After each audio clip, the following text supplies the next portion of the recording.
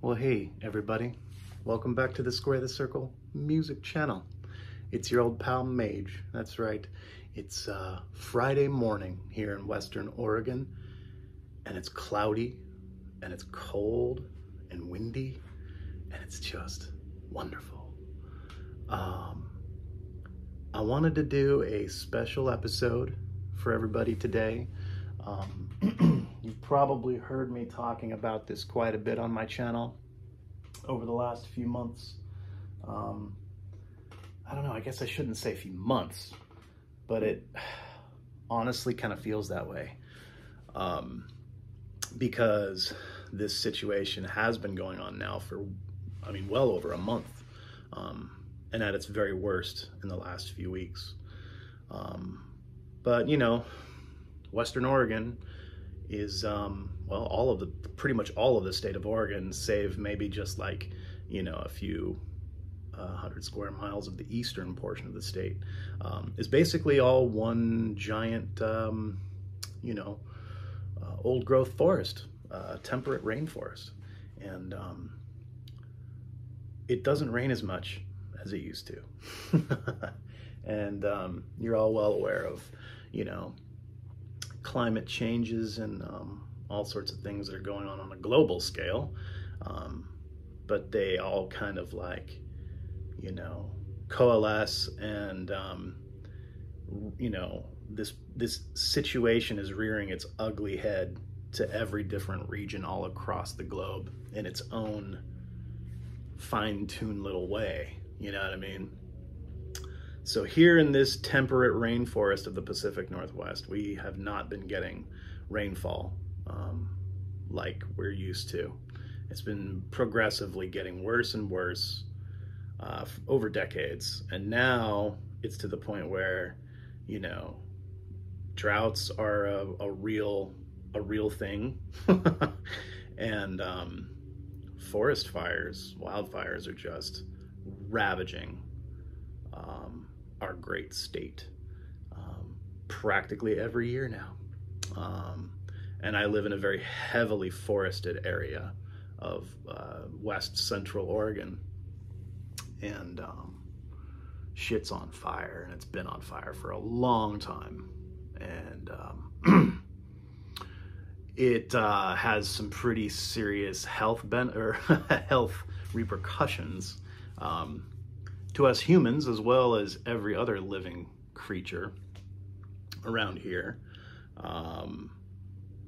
And it's this specific one, it's called the Cedar Creek Fire. Definitely not as destructive as the one we had 2 seasons ago, which made national news. What did they call it? The Christmas Farm? Is that what it was called? Christmas Farm Fire or something like that. Which basically completely ravaged the city of Blue River, Oregon, up on the McKenzie River.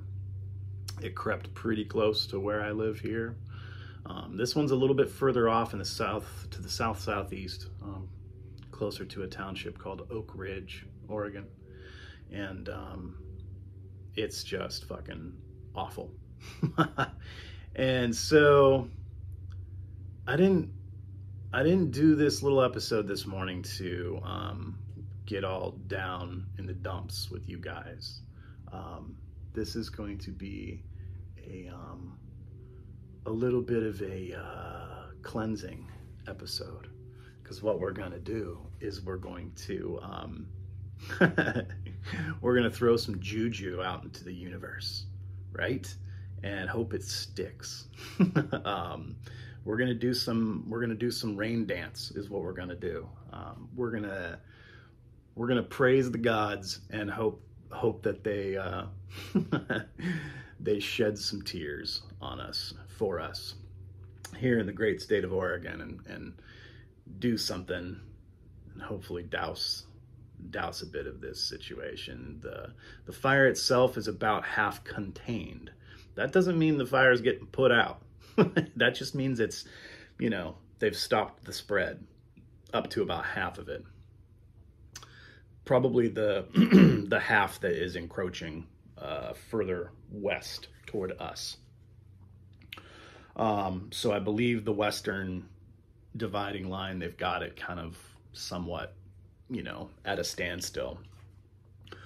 But we haven't had rain for 100 days, so that's fucking nuts for for Western Oregon. So yeah, I mean, there's been some drip drops here and there, but not even close to enough to make any sort of dent.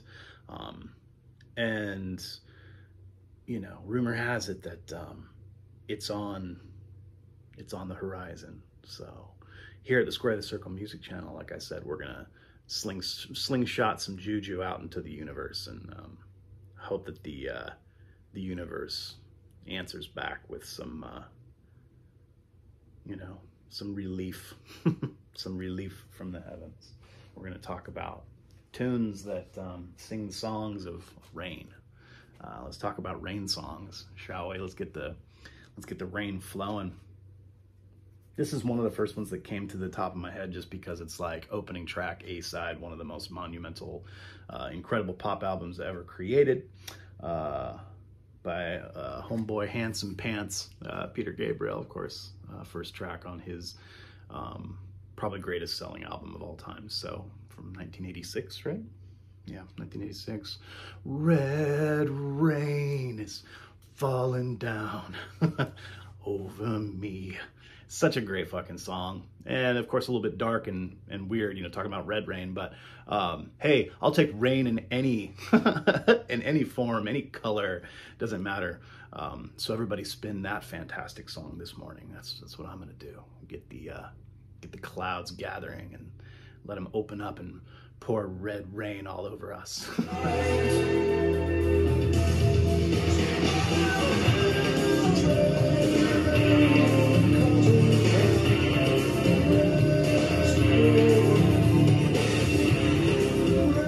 Such a fantastic song, so emotional.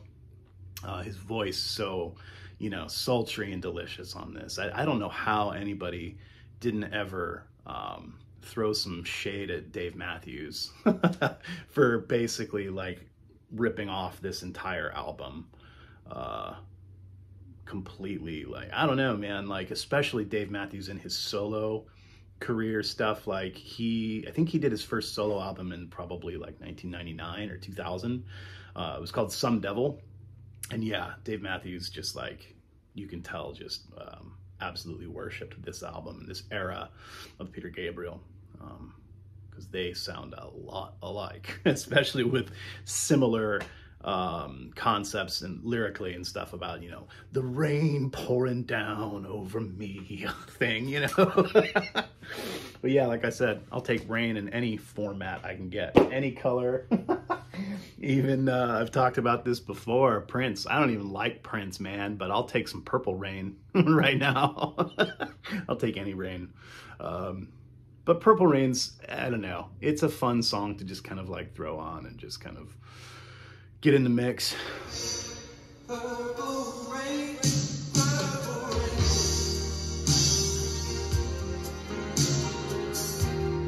Purple rain, purple rain. Yeah, so spin some Purple Rain this morning, guys, for all your friends over here in Western Oregon. Speaking of which, our favorite state, our favorite band from our favorite state, this group, this like soft jazz, folk jazz group from here, from Eugene, Oregon. This one's called Winterlight. This must have been like 73, something like that, 74. Particularly the track Rainmaker, track 3 on the B-side. Everybody check it out. This is just dripping with, like I said, just kind of like nerd soft jazz, but a lot more kind of eclectic, lots of interesting world instruments and stuff. There's just like, you know, soprano saxophone, oboe, even some bassoon, and you know, the drummer plays like tabla drums and like all kinds of like other hand percussion and stuff. So it's not just like straight, you know, trap set drum, you know, jazz stuff. Really interesting, really cool new jazz from Hippie Town, USA. So yeah, make it rain, guys. Play that track, it's fantastic.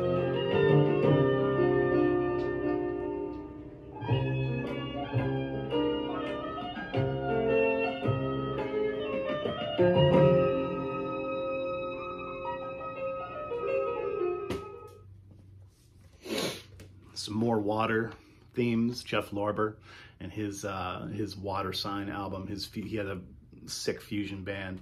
Jeff Lorber, this keyboardist here. All his players are fantastic, but especially that song. It's second on the B side, called Rain Dance. It's super sick, awesome, like laid back, funky fusion. There's some pretty magnificent trumpet playing on that song throughout the whole album, but primarily it's these three, this trio, and you know, lots of interjections by lots of different. Freddie Hubbard. Freddie Hubbard plays flugelhorn. It's flugelhorn, not trumpet. Sorry. Freddie Hubbard plays flugelhorn on this album. So yeah, get your funk on, some sweet, delicious fusion, funky jazz in the morning time. Spin the Rain Dance song for us, everybody.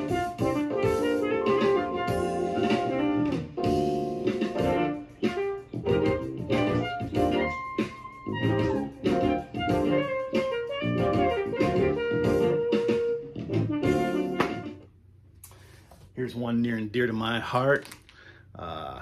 Nothing better than the feeling of that first rain. And it's almost always like clockwork. I say this to everybody around me and no one ever believes me. And everyone, you know, looks at me like I'm a weirdo, but I'm a fucking born Willamette Valley Oregonian. I've been here my entire life, 43 years almost. And yeah, patterns are shifting. Everything's a little weird. I'm speaking, you know, environmentally, you know, on that scale, the natural scale. You know, you live in one place long enough, you really start to, like, you know, get in with these cycles and feel the cycles. Things are a little bit pretty off. But the rains come back and the temperatures chill almost like clockwork every year. And it generally is always the third and fourth week of October. Every year. So we're kind of on the money, but we really need this water, guys. So that first rain, that first breath, you know, that first raindrop that hits your forehead, the cool, clean water. Love this album by the Sons of the Pioneers. This is one that is like, you know, reminds me of my family, and all of the old timers in my family were all just, you know, farmers and cowhands and stuff like that. So this is the type of music that was on when I was growing up around Grandpa and Grandma's house, and my mother's family as well, you know, salt of the earth type people, hobos and tramps and farmers and cowhands, and you know, that's what I come from.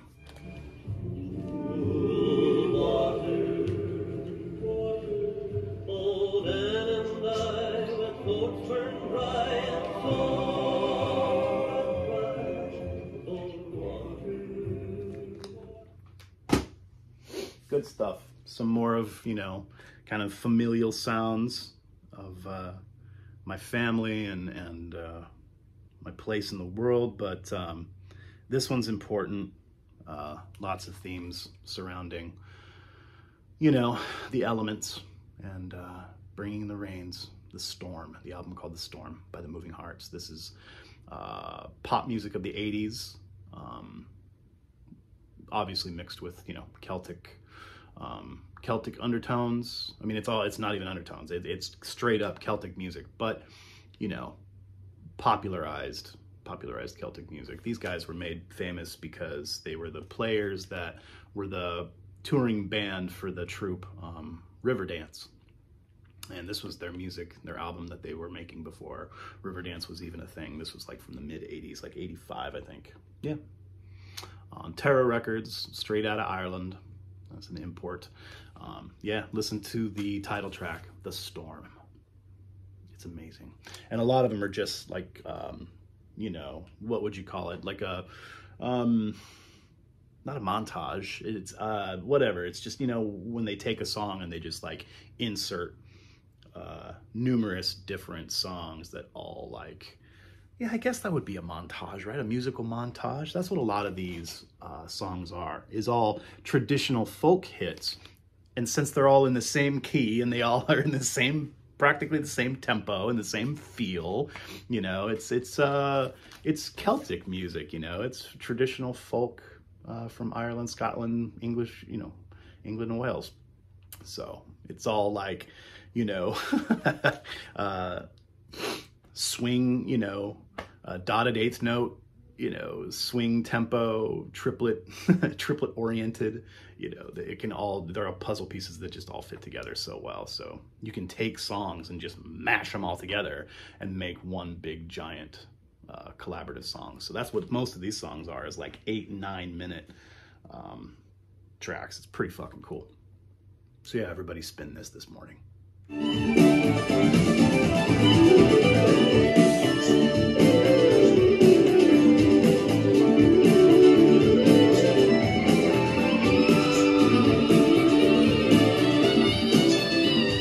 the storm on us. This one's a stretch, but whatever. I love this album. I talk about it quite a bit. Ambrosia, really fantastic. You know, 70s kind of prog adjacent, mildly proggish, mostly just this album. This album's pretty proggy, but this was their first, 1975, I think 76.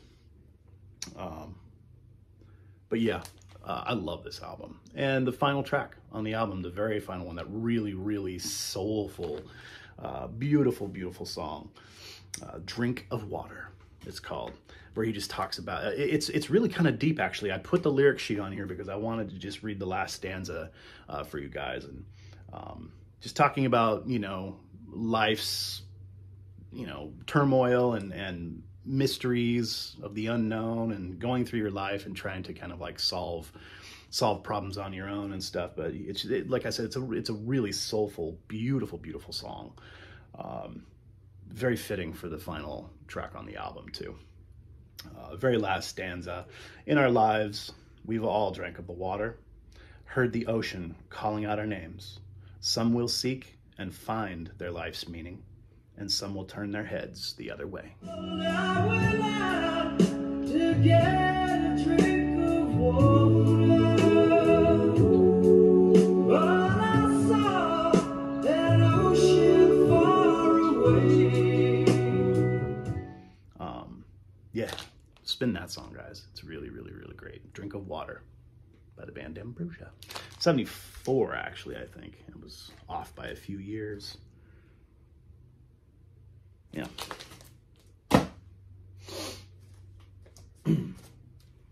I'll hustle this up, guys, because I got to get to work. This is kind of a rarity, kind of an oddity.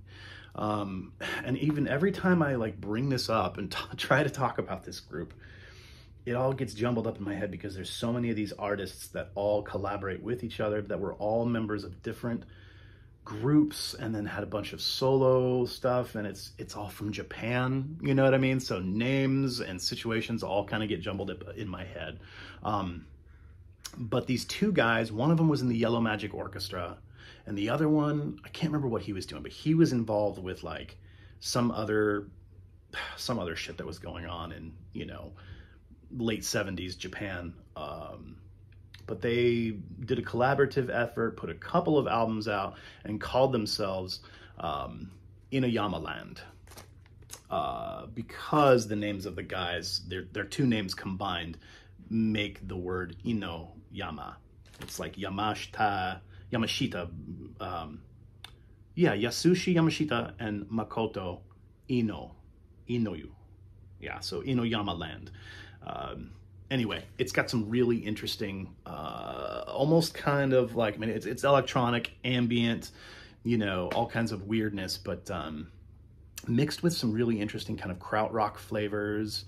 In the late 70s and 80s, all throughout Japan and Germany, they were kind of sharing a lot of like tit for tat ideas when it came to electronica and ambient music and stuff like that. So you have a lot of like Japanese music that was really reminiscent of, you know, like that, like I said, that krautrock shit that was going on. Really fantastic. I love the shit out of it. But this album called Danzindan Pojidon by the group Yamaland. Everybody check it out. It's fan-fucking-tastic. Last track on the A-side is just called Wasser. Wasser. Yeah, they even have, like, it's got the umlaut over the A and everything, you know what I mean? Like, they were totally worshiping krautrock in that era. So yeah, everybody check it out. It's magnificent. Cool fucking album.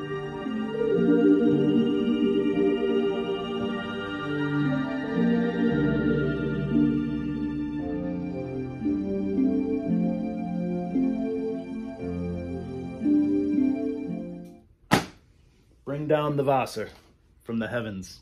Last couple here, of course, wouldn't get very far without mentioning one of my very, very, very, very favorite bands.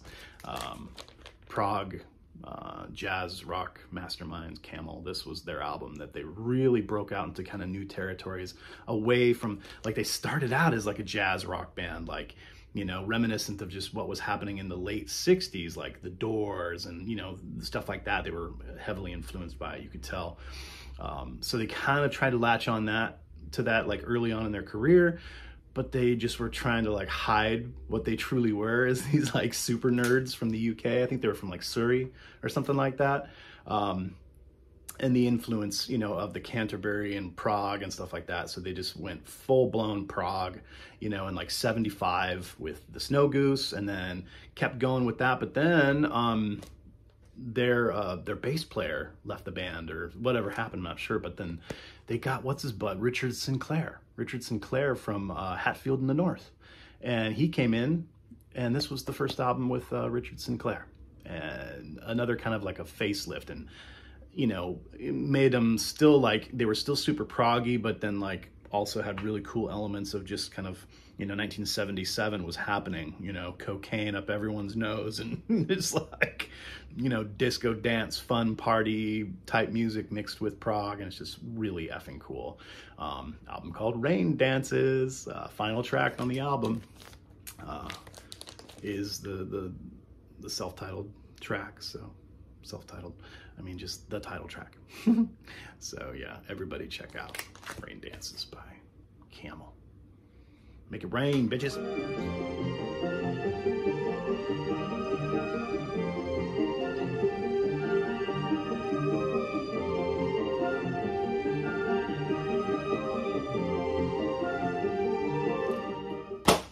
All right, guys, signing off. Have a magnificent Friday. Have a wonderful weekend. And I'll say goodbye with this one. This is like super nerd treat that I bring up all the time, but who doesn't love that wonderful video game, that classic Nintendo video game, The Legend of Zelda? And this is a soundtrack to the game, but not the original game. This was, I guess you could say, probably like the third game in the series they brought out. No, fourth game, whatever, who cares? For the Nintendo 64 in 1997-98, the game called The Ocarina of Time. All themed around kind of like, again, like elemental, you know, whatever, and the tunes reflect that. There's a really, really fantastic tune on this. It's the theme to the Water Temple. And it just is, you know, reminiscent sounds of nature and, you know, drip dropping of waterfalls, and it's so beautiful. So yeah, I think if you probably just like, if you were to go on like YouTube or Spotify or something like that and just type in, this album is called Hero of Time is what it's called. It's titled Hero of Time, soundtrack to the game Ocarina of Time. And the track is probably just titled Water Temple theme or something like that. It's called Dark Waters. The track is called Dark Waters. Yeah.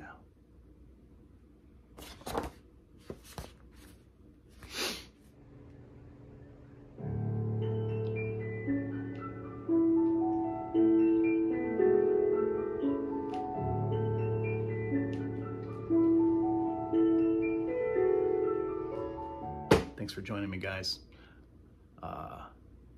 Whatever you have in your heart and head, put your hands together and close your eyes and say a little prayer for the great state of Oregon. Make it rain. Wash the filth away. Put out the fires. So I can't breathe. I've been getting terrible sleep. Yeah, research this shit, man. It's terrible, the effects on the human circulatory system, respiratory system, everything from chronic inhalation of wildfire smoke in the air, the particulates and whatever's. It's fucking me up. Everybody, it's terrible. And just living life in a dark haze over the last month and a half has just been terrible. It destroys all of our natural, all of our natural everythings, not just our environment, but the natural, like the economy of this state is all not entirely dependent upon that type of stuff. Obviously, our biggest industries are, timber, timber and fucking, seafood or whatever else. But, all the little things that go into what makes Oregon fantastic, especially Willamette Valley, Oregon, magnificent grapes for wine production, magnificent hops for beer production, magnificent cannabis for all of your smoking pleasures, and all that shit's being fucking ravaged by, what's happening. All of your fucking shit gets ruined because it all tastes like wildfire smoke. They can't sell wine and they can't sell, beer and cannabis and whatever else. So it's detrimental. It's horrible for this state. So enough rambling from me. This is your pal Mage. I'll see you tonight for another episode of Thrilling, Chilling Cinema. Horror films, doing my 13 favorite suspense horror, Halloween movies. So join me every evening for a little bit of a chit chat about what I'm watching. And that's all I got for you. Peace in the crease, motherfuckers.